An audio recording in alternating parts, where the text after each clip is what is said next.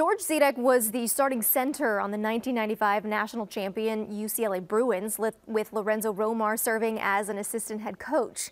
Now, 27 years later, his son, Jan, is the leading scorer at Pepperdine, where Romar is now the head coach. I recently spoke with both about their journey from the Czech Republic to Southern California. Now you're in your third season here at Pepperdine, playing collegiate basketball. What has this journey to this point been like for you? It's been awesome playing here at Pepperdine, in Malibu. When I visited first at my recruiting trip here, the coaching staff, they just made such a great impression on me, and that's basically when I knew where I want to be at college.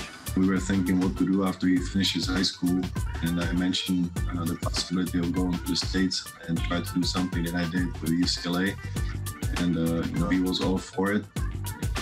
Together some tapes, send it out to a few schools that I had contacts with, and one of them was Lorenzo Romar, who used to be my assistant coach at UCLA. Lorenzo, after we came to the recruiting trip, he saw that Jan really is 6'9". He's nothing short, because from the tapes, you can't see much. I thought he was 6'9", but sometimes fathers like to exaggerate, as far as the height and the size of kids. This is what makes you happy. Square up, my head is on the rim, look at here. How much of George do you see in Jan? Jan has picked up a lot of that in terms of just being out there and not being afraid to work, not being afraid to get in the gym, not being afraid to get in the weight room and give it everything that he has out there. So I know that he admires his dad and is fully aware of how hard a worker he was and is, and I think he's picked up a lot of those traits. What aspects of your game have changed the most in your 3 seasons here?